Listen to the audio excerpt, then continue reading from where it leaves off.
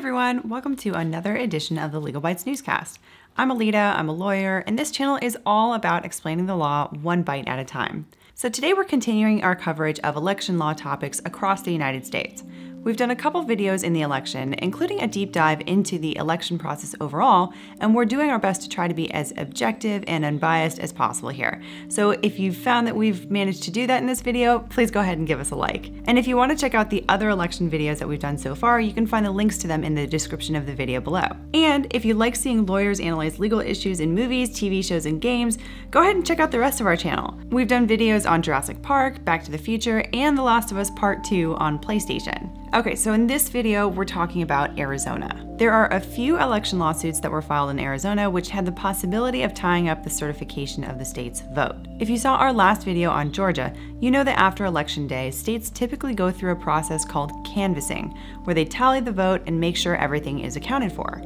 At the end of canvassing, the counties certify, and then the state certifies. If the state has a procedure for a recount, it usually happens after certification.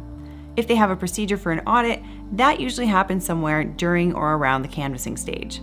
In Arizona, the state conducts an audit of the voting systems after Election Day and before official canvassing begins.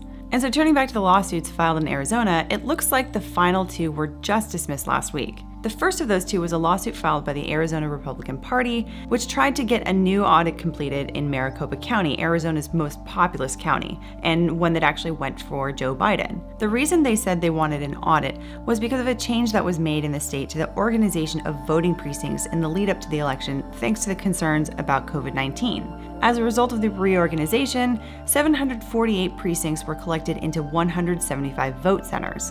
So what the Republican Party was arguing was that the audit procedure also should have changed.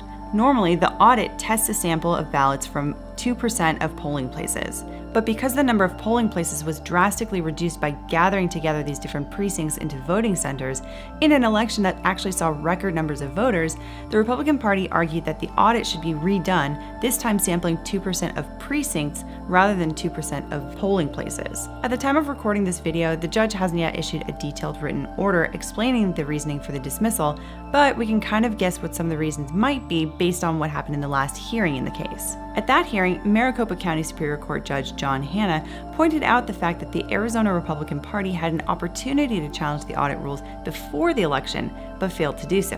Given the fact that the Republican Party even had a representative involved in the audit process more than 2 weeks before Election Day, the fact that the Republican Party waited until after the results of the election were announced was highly suspect. So the legal concept the court seems to be hinting at here is the doctrine of laches. Laches basically means when a plaintiff has known or has reason to know of a potential claim, but just waited too long to bring it. It's kind of similar to a statute of limitations if you've heard of that concept, but it's slightly different. Usually in a case involving laches, the plaintiff has just waited long enough that he or she has created a massive burden on the defendant that could have been avoided effectively if the plaintiff had just filed earlier. For example, think of a case where one person brings a nuisance claim against their neighbor because they decided to put a theme park in their backyard. Well, if it turns out that the plaintiff actually knew ahead of time that the neighbor had plans to put a theme park in his or her backyard and didn't say anything about it, didn't try to file earlier in order to prevent it from happening in the first place, now that plaintiff has waited until the defendant has already put a ton of resources and time and money into putting that together. So it's going to cost even more for the defendant to take that theme park out rather than to have prevented him from putting it in the first place, if that makes sense. So in this case, based on how the hearing went, if I had to guess, the dismissal was probably for some reason along the line of laches, because if the Arizona Republican Party had filed a complaint earlier, they could have prevented the supposedly faulty audit in the first place, and it could have resulted in an election process that's way less chaotic, that's way less likely to result in delays, etc. And by the way, the judge dismissed the lawsuit without leave to amend. That means that he's not giving the Arizona Republican Party the ability to make changes to their petition and to refile. So in other words, unless they decide to appeal the case, this lawsuit is donezo. Okay, so the other lawsuit that was dismissed last week is a bit simpler to explain. It was brought by two voters named Lori Aguilera and Donovan Drobina before Maricopa County Judge Margaret Mahoney. Although each of their situations are slightly different, Both plaintiffs alleged that their ballots were mishandled by the voting machines. And like the Republican Party's case, the dismissal in this case also has few details, although Judge Mahoney said that a more detailed written order would follow soon. But basically what is known is that in ruling on the issue, Judge Mahoney said that the case would not have altered the outcome of the election because at issue was just 2 ballots, and the margin between the 2 candidates in Arizona is around 11,000. This is somewhat similar to the Trump lawsuit in Arizona that the Trump campaign ended up withdrawing. In that case, the Trump campaign alleged that a number of votes were wrongly thrown out as overvotes. An overvote is basically when a voter votes for 2 people in a single race. When a machine detects an overvote, it marks it as spoiled and throws it out. However, the problem for the Trump campaign was the precise number of overvotes that were supposedly wrongly detected. Initially, it sounded like thousands of votes have been flagged as overvotes. But as the litigation continued, the total votes at issue ended up being more like 181. Because those 181 votes weren't enough to make a difference in the 11,000 vote margin between Trump and Biden, the Trump campaign ended up withdrawing the lawsuit. So a concept to note here about the last 2 lawsuits is mootness. Most people probably have an idea of what it means for an argument to be moot. This is all a moot point. Huh. A moot point? Yeah. It's like a cow's opinion. You know, it just doesn't matter. It's moo.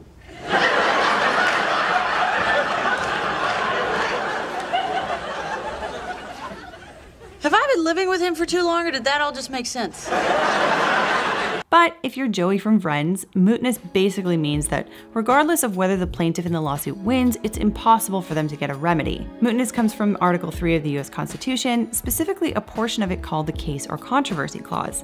The Case or Controversy Clause basically says that a court can only hear a case if there's still an actual controversy between the parties. In other words, it has to be the case that a ruling by the judge would have some possible actual impact on the parties. For example, take a conservatorship case where 2 sisters are fighting over who's going to take care of their elderly father when he's in a nursing home. If the father dies during the dispute, the case becomes moot because there's no longer any father to take care of. So there are a few exceptions to mootness, and the biggest one is reserved for cases that are described as capable of repetition yet evading review.